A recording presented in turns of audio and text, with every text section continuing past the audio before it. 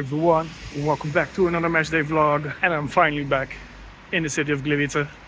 Haven't been here for a while. Should have an interesting top half of the table battle between Piast Gliwice and Jagiellonia Białystok. Defending champions, Jaga did had a difficult period of like 5 games where they got absolutely thumped by everyone. But it looks like they're slowly getting back into form by winning their last 2 games. But today will be a difficult match because Piast Gliwice is undefeated at home since early March, where they lost against Radom. Bus full of Piast fans. It sounds like the atmosphere is very good there. Currently Jaga is in 4th place, and with a win they can join the championship battle again. Piast is only 3 points behind, so for them a win could mean some crazy adventure. But this season they're starting also very well, with some impressive away wins against Legia and Rakov. But yeah, let's get to the stadium.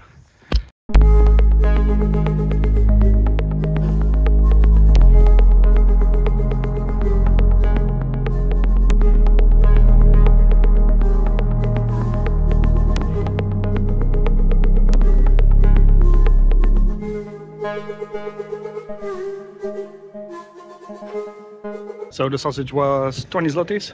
It's a big sausage, but they break it in 2 and put it in the bun. It meant that the top sausage was cold because the bottom one was warmer and it was tasting nicer. I'm gonna give it a 6. Stupid sexy osa. Nothing at all. Nothing at all. Stupid sexy Flanders.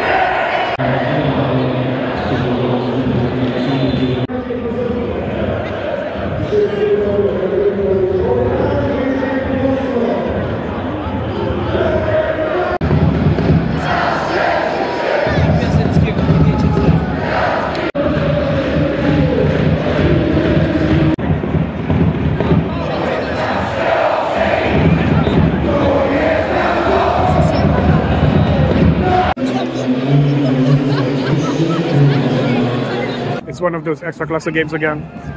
Jaga scoring with their only shot on goal. Piast had a massive opportunity in the first 10 minutes. Basically almost for open goal. But it seems there's always a Jaga player in the way of their shots. But for the rest, the game is not that special. Piast is keeping it very close, very compact. Jaga's trying to get around it, get through it. Hopefully the second half will be much more entertaining.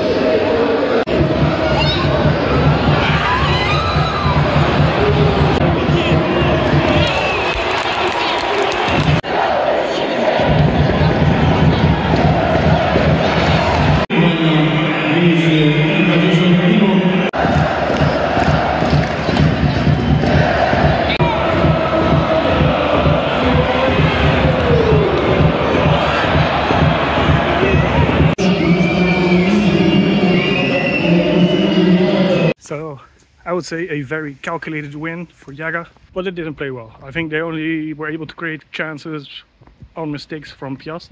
Piast was very compact, very organized, but that's how Vukovic plays his football. The problem is, just like last year, is when you go down and you have to chase it. It looks to me that Piast is not even training on that. They were so possession focused. When the ball hit the wings, they would pass it back to the fullbacks. It wouldn't surprise me if Czerwinski had the most ball contacts of the entire match.